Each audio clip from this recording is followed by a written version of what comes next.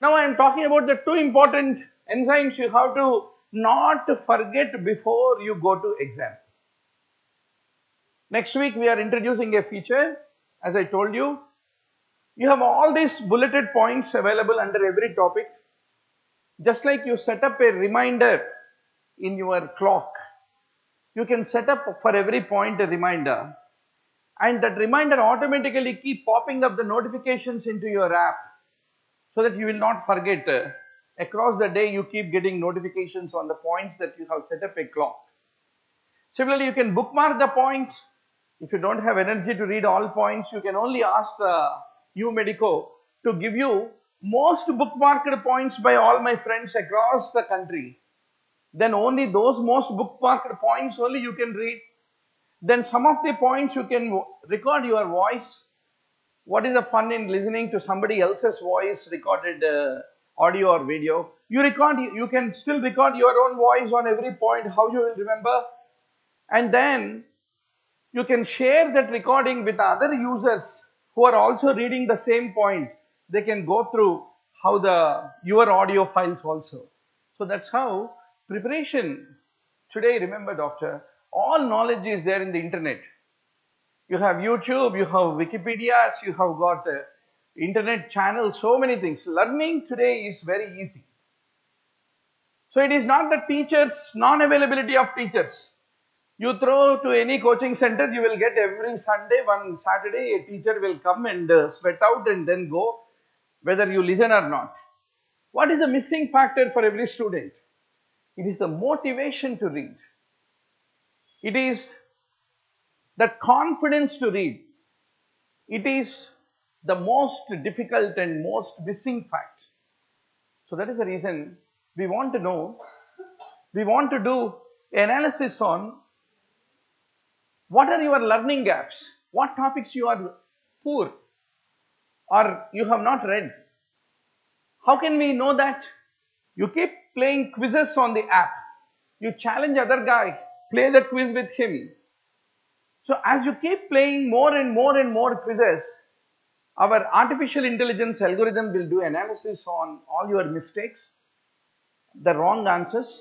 It will know maybe what is the reason that you are doing certain answers wrongly and identify what are your learning gaps and then send you the notifications that, hey, read this topic man, that topic man, that is one thing that you have to focus man.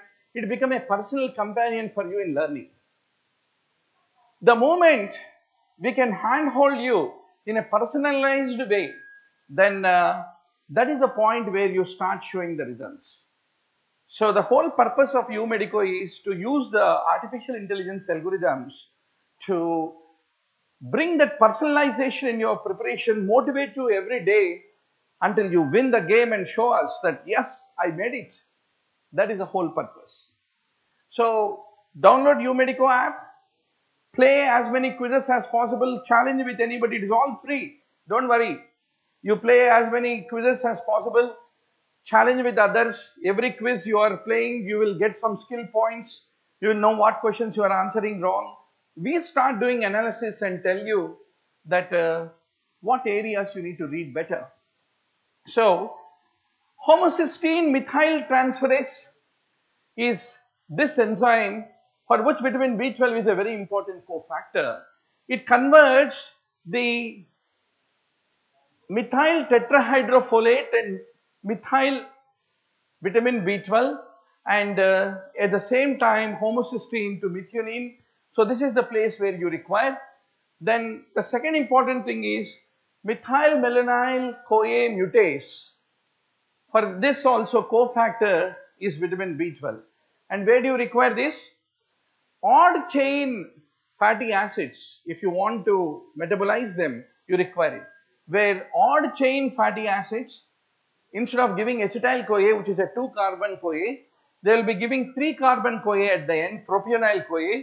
That propionyl CoA to become succinyl CoA, you require one biotin cofactor coenzyme called propionyl CoA carboxylase, which converts this 3-carbon propionyl CoA into a 4-carbon methylmalonyl CoA, and that methylmalonyl CoA L-methylmalonyl-CoA becoming succinyl-CoA, you require the methylmalonyl-CoA mutase, for which the vitamin B12 is the cofactor. This is the very most wrongly answered question that we got in the analysis after checking the students how they are playing the quizzes on the UMedico app. They often confuse whether biotin is a coenzyme of the carboxylase or whether it is a coenzyme of the methylmalonyl-CoA mutase. So no confusion, please. Cobalamin is the cofactor for the mutase and the biotin is for the carboxylase, is what you have to ultimately remember. Now, doctor, let's go to the next question. Vitamin C, what are the bullets you want to remember? It is important for collagen synthesis and it is important cofactor for the proline hydroxylase and lysine hydroxylase. It is an important antioxidant in GI tract. नींबू की शरबत पियो, अपना GI tract को safe रखो. And it can lead to scurvy, it can lead to bleeding gums, and the soft tissue hemorrhage, which lead to what is called as a wooden leg, is what you have to basically remember.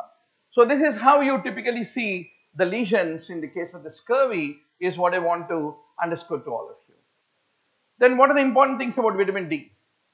It is a mineralization of the bones and the teeth, and it can lead to genuvarum. In adults, it leads to development of osteomalacia. Very important question. X-linked dominant condition is the vitamin D resistant rickets. A lot of conditions are either autosomal recessive or X-linked recessive or autosomal dominant. Very few conditions are X-linked dominant. So, vitamin D resistant rickets, where the person is losing the trace elements into the urine, is X-linked dominant. The kidney will be leaking the phosphorus in vitamin D resistant rickets. Then one important thing about the bowing of the legs, frequently asked in NEET PG, lot of students do it wrong. Lateral bowing is called the genuvarum, vitamin D deficiency is associated. Anterior bowing, where is it involved? A lot of students do this mistake. That is typically seen in neonatal syphilis. So this is a lateral bowing which is called genuvarum, whereas this is an anterior bowing which is called as the saber shin, is what you need to remember, which is typically called typically seen in neonatal congenital syphilis, is what I want to underscore to all of you. And why anterior bowing occur in case of congenital syphilis? Because syphilis lead to the osteopetrositis of the tibia, and that lead to development of the anterior bowing. Now, vitamin E, why you want to remember? It is an antioxidant. Today, what is the major problem in the non-communicable diseases? Alzheimer's.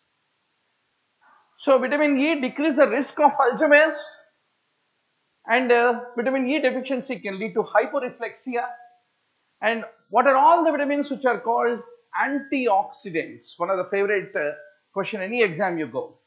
Vitamin E is the antioxidant in the blood, vitamin C is the antioxidant in the gut, then vitamin A is antioxidant, beta carotene is antioxidant, is what I want to underscore to all of you.